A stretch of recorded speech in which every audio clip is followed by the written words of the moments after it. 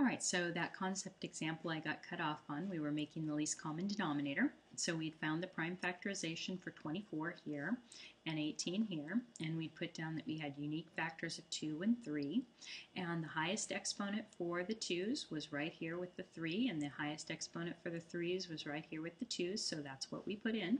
And now we just have to multiply these out to find our least common denominator. And so 2 cubed is 8, and 3 squared is 9, so 8 times 9 is 72. And that's our least common denominator. Now that's what we're going to do with rational expressions as well.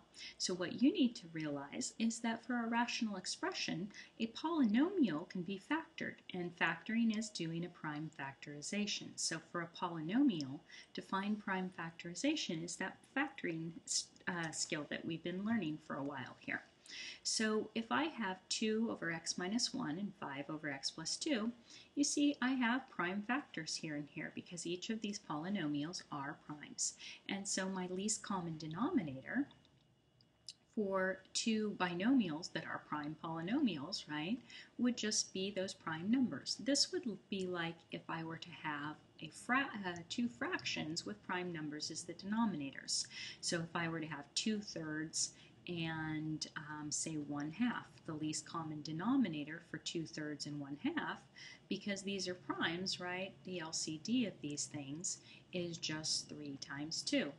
And that's exactly what we're saying up here. It's just this prime number times this prime number, and that's my least common denominator.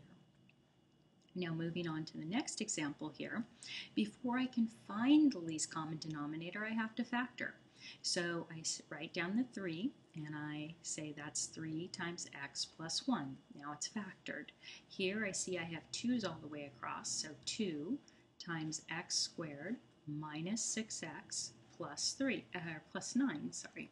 And then I say, oh, well, x minus 6 plus x squared minus 6x plus 9, that's a perfect square trinomial. Perfect square, twice the roots equal that, so yes, indeed. So 2 times x minus 3 quantity squared. And so my least common denominator this time, I see factors of 2, I see factors of 3, I see x plus 1's, and I see x minus 3's. And then I need highest exponents on all of these, and the only one that has an exponent other than 1 is the x minus 3 squared. And so my least common denominator, the 2 and the 3 get to multiply, 6 times x plus 1 times x minus 3 squared. And so what we see is really the product of these two. This would be something like if I had 1 and 4, 1/4, and 1/9. The least common denominator between these, because this is made up of 2 squareds and 3 squareds over here, which have nothing in common, just end up looking like the least common denominator, being those two things multiplied out. That's all it looks like. And that's what we had here for a least common denominator. Because there's nothing in common between them, they just all multiply out, and that becomes our least common denominator. Okay, so what we saw in the last one was we had to factor first, so we'll do that. Oh, I see a perfect square trinomial. Perfect square, twice the roots, yep. So this is 2x plus 1 quantity squared. And then over here, I see I have a 2x here and an x here, right, because the only way to factor 2, and the only way to factor 3 is with a 3 and a 1, so 3 there makes a 6 minus a 1, so I need a minus 3 and a positive 1 here.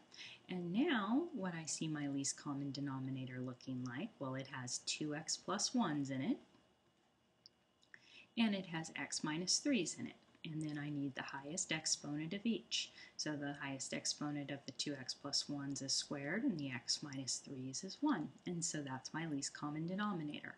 This is one of those cases where there's a little bit of overlap. It's like doing 1/12 and 1/18, right? 18 and 12 have a little bit of overlap with their 3's and 2's, their 6's, right? And this is the same thing here. They had a little bit of overlap. And so that's what goes into those things, the highest exponent. All right, and let's see, I can write this out really quickly, times 3, and then